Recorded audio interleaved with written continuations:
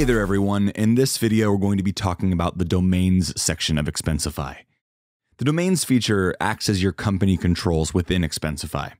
So here you'll be able to centrally manage company cards, set up rules and permissions for your users. So to get there, let's go ahead and hover over the Settings tab to the left of your dashboard, and then click into Domains. The most popular reason for utilizing domains, again, is to centrally manage any company-issued credit cards. It's also where you can sign up for the Expensify card and manage those here as well. It's also worth noting that we are completely PCI and DSS compliant with bank-level encryption. Your info is safe with a capital S. Okay, so once we're in the company cards section, you'll need to select your card provider here and input the parent credentials that all cards fall underneath. So the highest level of credentials you can get, make sure you put those in instead of just your personal login. Now, once this is complete, we'll pull in all the cards that fall underneath this parent account.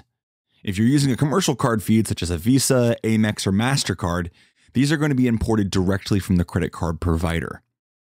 So you'll see we have the options here for Visa commercial cards and MasterCard commercial cards. Select the one that you'll be using, and then follow the prompts here. For Visa cards, you'll need a VCF feed. For MasterCards, you'll need a CDF feed, etc., etc. Once you're able to obtain that, go ahead and reach out to us by simply clicking the little thought bubble down here. That'll put you in touch with Concierge. Let them know that you need to import a commercial card feed, and they'll know exactly what to do. So once the cards have been imported, we'll need to assign each one to its respective holder. Employees' company card expenses will then populate into their own Expensify account one by one. We recommend putting the start date as today, so users don't have dozens of retroactive expenses from previous weeks or months. It's best to start fresh. From here, admins will be able to see these transactions as soon as they're on a report. And better yet, when users smart scan their receipts, they'll automatically match with the corresponding card transactions once that transaction has been posted from the bank. To assign the cards to their designated card holders, all you'll need to do is use these two dropdowns. The first one will be a list of your users. This is going to be everybody you've invited either to a policy or under the domain itself under users. It's worth noting that these users have to be people that have been invited under their work-issued email address, the domain itself. There can't be any public email addresses, no Gmails, no Yahoos, no Hotmails, nothing like that. The second dropdown will be all of the cards that are under that account that we just imported in. And then it's simply a matter of connecting the dots. Assign the user to their respective card. Set the start date. Again, we recommend starting today going forward, and hit assign, and you're good to go. If you've already integrated with NetSuite, Xero, Intacct, or QuickBooks, you can also use the Edit Exports button to the right to connect the card to a specific credit card account within your accounting software. We also offer a great feature to make reconciling your company cards as easy as possible. As we can see here, in the Reconciliation tab, I have the option to filter by specific date ranges. I can enter a certain end and start date and calculate a custom statement period. By running the custom reconciliation, the imported total will then display the total of all expenses imported into Expensify from the period that you've selected.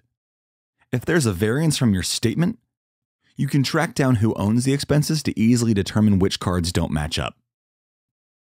So to recap, your domain can be set up to pull in and assign company cards to your users. But the majority of the features within domains will require you to verify your domain for security purposes. This allows for fuller, more in-depth company controls. To do so, you'll need to add a DNS record. Once completed, your domain should be verified within 24 to 48 hours. If you're having trouble with this process, feel free to reach out to us via chat or through concierge@expensify.com. Once your domain is verified, you'll have access to the other features. From the Domain Members section, you'll be able to add or delete users' accounts and move users between different permission groups. To add another domain admin, you can simply add the email address here, and they'll be granted those permissions. Domain administrators have the ability to edit domain settings and create new users via the domain or by inviting them to policies. The primary contact will be the point of contact for issues or notifications within the domain and must be a domain admin. Next up, we have the Groups page. This will allow us to create permission groups and edit permission group settings. Anything you enable, disable, or edit within this permission screen will apply to every employee included in that group. Now for these groups, you can enable options like strictly enforce policy rules to make sure all rules you set in the policy are mandatory to follow before expenses get submitted. Also, you can restrict expense policy creation/removal. This prevents employees from creating new policies. These rules, along with others, will ensure that your permissions are set up as they should be for your company. Here we have the Reporting Tools tab. This is where we have the ability to generate a summary of your employees' travel plans or reconciliation reports by selecting one of the report types. Simply select from this dropdown, set the date range, and you can generate that report. As you can see, we can download or view those reports as well as rerun them dynamically. Lastly, Expensify offers Saml and Sso capabilities. If you're interested in setting this up, that can be done right here. Thanks so much for taking the time to learn about setting up your company controls within Expensify.